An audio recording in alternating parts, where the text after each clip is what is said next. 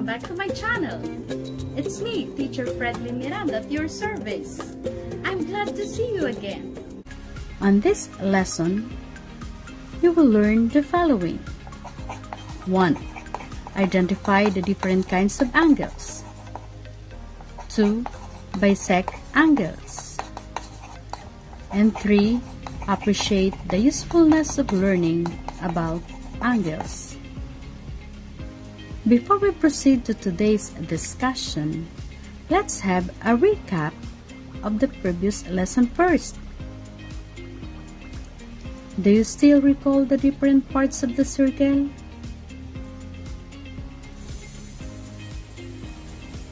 I will show you pictures of the parts of the circle, and I will give the definition.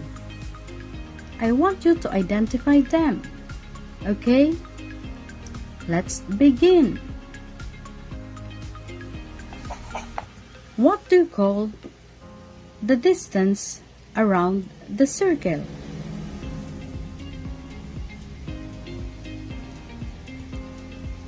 If your answer is circumference, then you are right. How about this? A line from the center of the circle to any point on the circumference of the circle.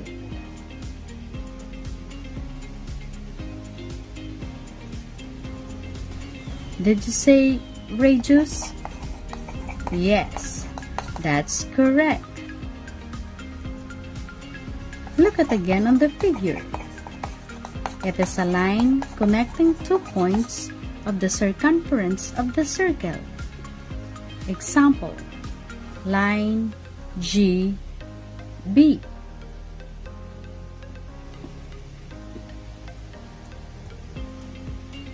If your answer is chord, you are absolutely right.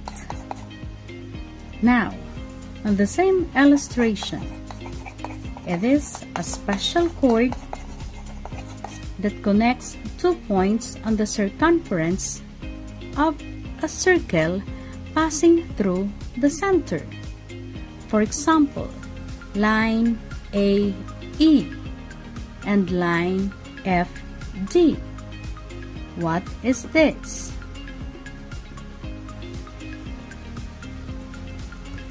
Great! The answer is diameter. Let's have the last one. It is the point which a line connects on or with a circle.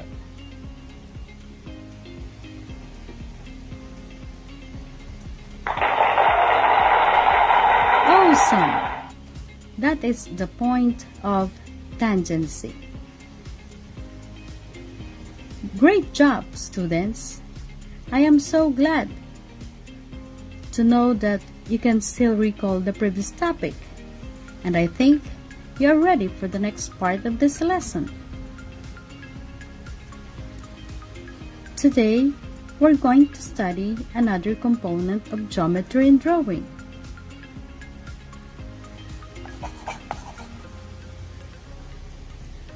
It has 2 rays sharing at the same endpoint called the vertex, and that is angles. These are the kinds of angles. Acute angle.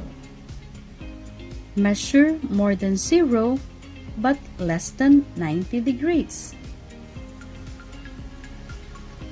Right angle.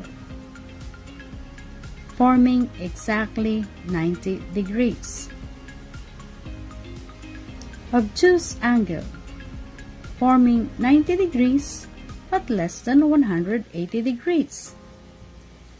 Straight angle. Exactly 180 degrees. Reflex angle. Measure more than 180 degrees but less than 360 degrees. Complementary angle. It has two angles whose sum of the measurement is exactly 90 degrees. For example, angle A measured 40 degrees and angle B measured 50 degrees. The total of 90 degrees. Supplementary angle. It has two angles whose sum of the measurement is exactly 180 degrees. Let us try angle A. If A is 60 degrees, B is 120 degrees. Are you ready to solve a geometric problem? We have here a geometric problem to be solved. How to bisect an angle. When you heard the term bisect, what comes in your mind? Great! The answer is to divide it into two equal parts. Before we proceed to our activity, we have here the needed drawing tools and materials for solving a geometric problem.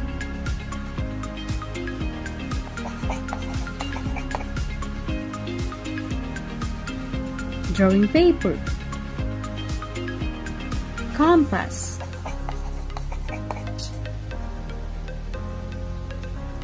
foot rule, protractor, eraser, and pencil. Are you ready? Let's do it!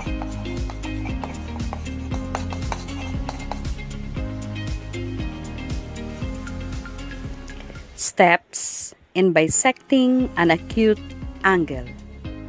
Step 1.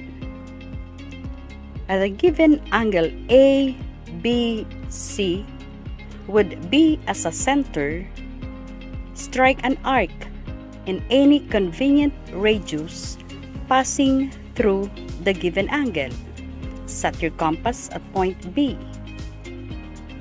Then, strike an arc. Intersection of two lines. Name it point 1 and 2. Step number 2. Do not adjust your compass anymore. Set your compass at point 1. Then, strike an arc.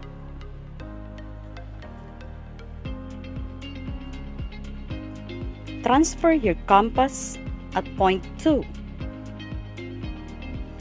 Then, strike an arc. Intersection of two lines. Name it point O. Step number 3. Connect vertex of an angle B to point O. Using your foot rule, from point B to point O, connect the 2 points.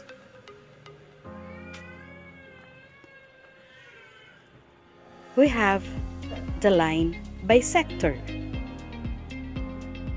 That is exactly the half of the angle. Angle ABO and OBC are the same measurement. We already bisect the given angle. Did you get it? Very good, students. I guess you are now getting the hang of this activity. Let's keep going. This time, try to solve this geometric problem. bisecting a right angle. The same procedure just we did in bisecting an acute angle. Steps in bisecting a right angle. Step 1. At a given angle ABC with B as a center, strike an arc in any convenient radius passing through the given angle. Set your compass at point B. Then, strike an arc. Name the intersection point 1 and 2. Step number 2. Do not adjust your compass anymore. Set your compass at point 1. Then, strike an arc. Transfer your compass at point 2. Then, strike an arc. Intersection of two lines, name it point O. Step number 3. Connect the vertex of an angle B to point O. Using your foot rule, connect point B to point O.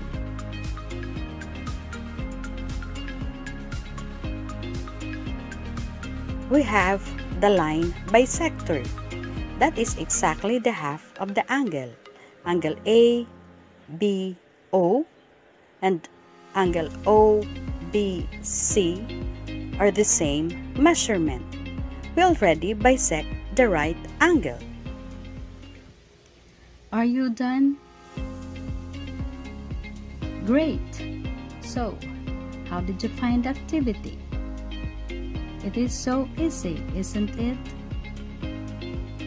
Hold on, everyone. We've only just begun. Let us remember, an angle is made up of two rays sharing at the same endpoint called the vertex. Whatever is the size of an angle, it can be divided into two equal parts by means of compass, which help us to create an angle bisector. Protractor is a tool that can be used in measuring angles. Now, let's proceed to the next part of our lesson. Let us check if you really understood today's discussion. Directions. Answer the following questions and check out the words provided where you can choose your answer from.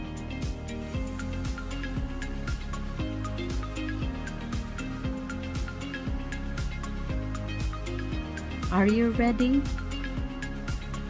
Let's begin. Number 1. It is an angle measure more than 0 degrees but less than 90 degrees.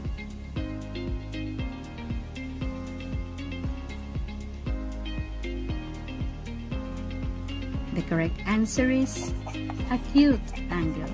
That's right. Number 2. Any two angles whose sum of the measurements is equal to 180 degrees.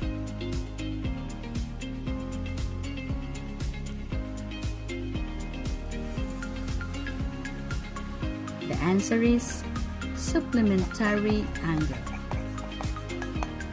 If you get it right, that's a very good job. If not, don't worry. 3 more to go. Let's keep going. Number 3. It means to divide it into 2 equal parts.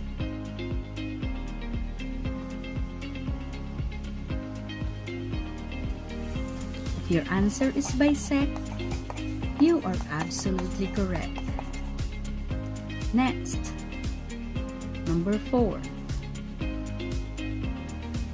It is an angle measures exactly 90 degrees.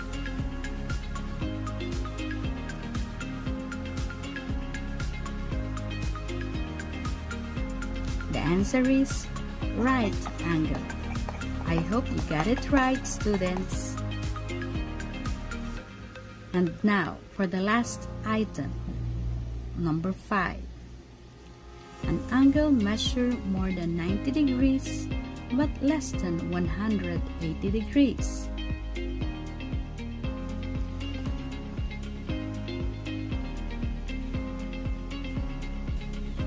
The answer is obtuse angle. Everybody did great. See you in our next video lesson. I hope you learned from me today. Thank you so much for staying with me. You did a wonderful job. Once again, I'm Teacher Fredly Miranda. Keep safe, everyone. Bye. Don't forget to like, share, subscribe, and click the notification bell button for more updates and more upcoming video lessons. Bye, babies!